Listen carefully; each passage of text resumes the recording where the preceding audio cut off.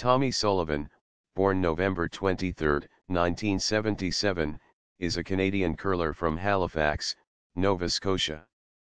As a junior curler, he skipped the New Brunswick team at the 1997 Canadian Junior Curling Championships.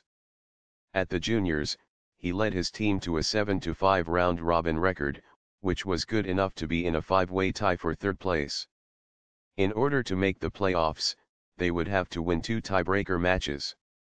They won their first game against the Yukon's Wyatt Redlin, but would lost their second match against Ontario, skipped by future Olympic gold medalist John Morris. The next year, Sullivan won his one and only provincial championship, playing third for the Teriotis Horenk. The team represented New Brunswick at the 1998 Labatt Brier, finishing the event with a 4-7 record. Sullivan would later move to Nova Scotia, and join the Mark Dacey Inc. in 2009 at third.